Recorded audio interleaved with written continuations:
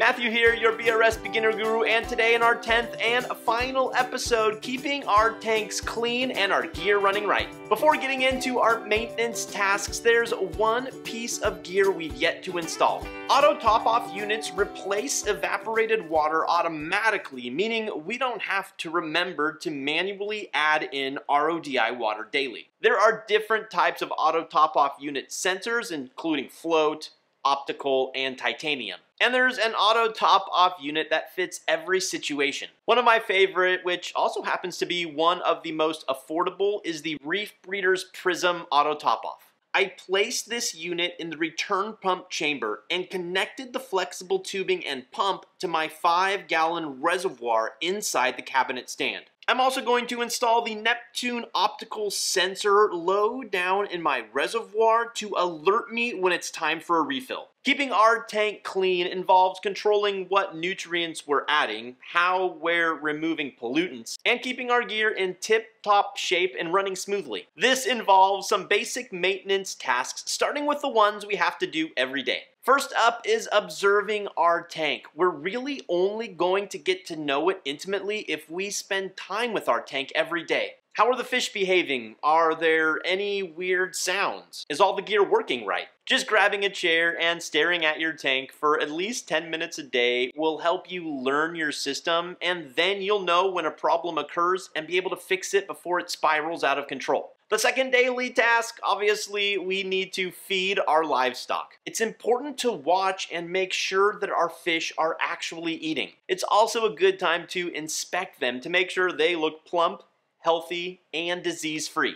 Because our Chaetomorpha is growing, it is sucking up iron and other trace elements. To keep it happy and thus removing nitrates and phosphates from our tank, we will dose a capful of Brightwell Aquatics Chaeto Grow daily. And our fourth and final daily task, at least for the first few weeks, is to remove any dead or dying snails. For various reasons, some snails will die or get partially eaten by hermit crabs. By removing them before they decompose, that means we're keeping all of that ammonia out of our water column. Feel free to put the empty shells back in the tank though, because as your hermit crabs grow, they'll need a bigger home. With our daily tasks done, time to move on to our twice-a-week tasks. And that's pretty easy because I only have one of them: change the filter socks. There may come a time when my hang-on-the-back refugium is actually full of Chaeto and I no longer need filter socks,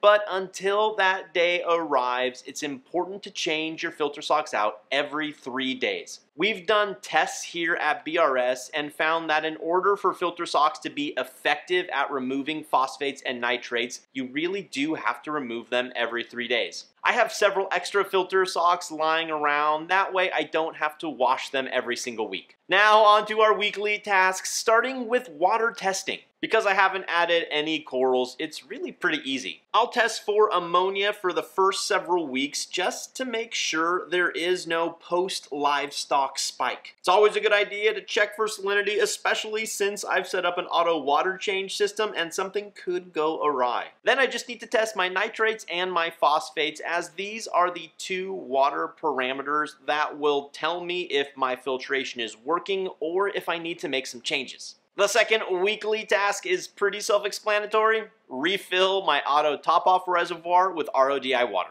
Weekly task number 3, scrape the glass. Because I picked up a whole bunch of banded trochus snails, my glass is actually pretty clean. But the glass still gets that really hard to scrape green algae that seems to happen after the trochus snails have gone over it, and that requires me to use the stainless steel portion of my Flipper magnetic algae scraper. Weekly task number 4, removing dirty water from the right bucket and adding in fresh seawater to the left bucket. I just leave a NUA MP1200 in the dirty side attached to my Apex EB8 bar, so I just need to flip a switch and the task is done. For me, every other week tasks start with some salt creep removal. Using a toothbrush or just my hand, I clean the creep around the rim of the tank and especially off my Prism ATO. You gots to keep those sensors clean. Number 2, harvest some chaetomorpha. Now I'm not going to do this for a while, at least until that chaeto grows and fills that rear filtration chamber, but eventually I'll need to pull off a chunk of chaeto and dispose of it every week because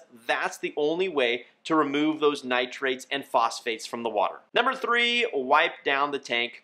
This just keeps things pretty. You can use RODI water in a spray bottle, or Tunza makes an aquarium safe cleaner that also does a fantastic job. On top of cleaning the glass, I will also wipe off the dust and the salt creep from my lights to keep them working really well for a long time. My 5th every other week task is to make fresh seawater. I'll mix up a batch of Tropic Marin Pro Reef salt in my 50-gallon drum. This salt stores long-term quite well and quite cleanly, and I will keep it heated and circulated so it's always ready if there's ever an emergency. The 6th and final every other week task is to make a fresh batch of RODI water. Same thing here, I make 50 gallons at a time in a drum and always have those 50 gallons on hand in case of emergency. And finally, on to our monthly tasks. I only have 2. First is to gently gravel vac a part of the sand bed. Since I have an automatic water change system set up, I don't gravel vac the sand bed every week. So once a month, I'll gently clean about 20% of the sand bed at a time.